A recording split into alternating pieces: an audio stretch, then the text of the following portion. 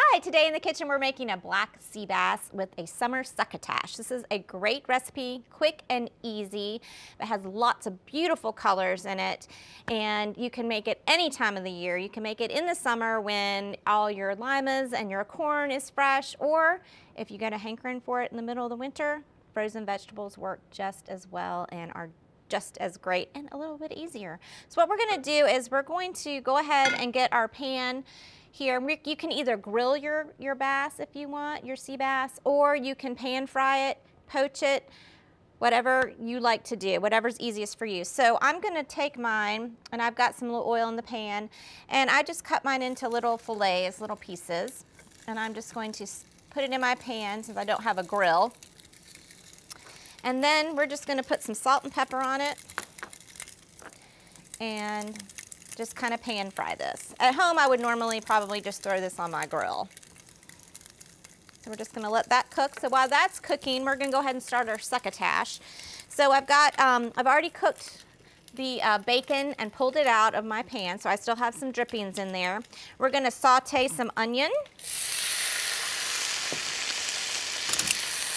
And you can use, if you don't want to dice all these onions yourself, they do make some in the store that are already diced for you, because I'm all about a convenience item. Then we're going to add some corn, and I just use frozen corn. Like I said, it's just quick and it's easy, and I just kind of usually keep those in my freezer. And some beautiful limas. And I just pull, you can use these, you don't even have to let them thaw. You can just put them in frozen and they'll steam up and cook all by themselves. You can see this is such a beautiful dish. It smells really great too. I'm going to give that a stir. And then we're going to add some cherry tomatoes to this that we just cut in half. And a little bit more salt and pepper.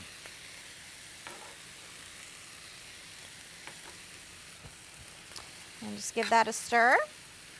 We're going to add a few herbs to this. We're going to add some fresh dill that we're going to chop and some chives. So I've already chopped my chives, and we're just going to add those in there. So I'll add some great flavor. And then our dill, and I'm just going to chop my dill, just a little rough chop.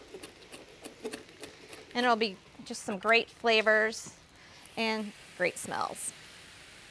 Because it's all about looks. You know, if it looks beautiful and smells beautiful, it's got to taste beautiful.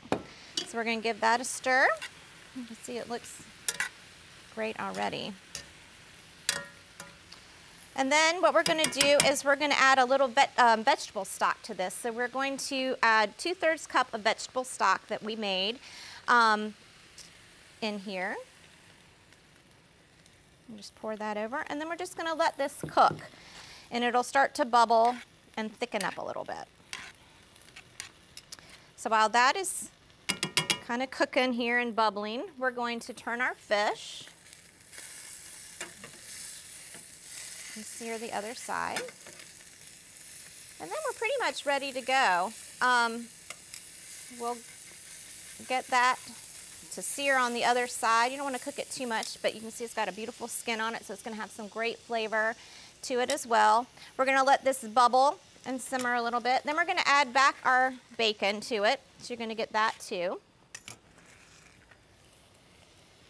And then you're ready to go. So it's a quick and easy meal that you can put together on the weekends or during the week even. And your family's going to get some great veggies, and it's going to be quick and easy for you. So this is what it looks like. This is how I served mine in a cast iron skillet, which is so you can go straight from the stove to the table, which is great. I just put my fish on the top, topped it with a little more bacon, and you are ready to go. So I hope you enjoyed this black sea bass and succotash, and I look forward to seeing you next time here on Simple Cooking.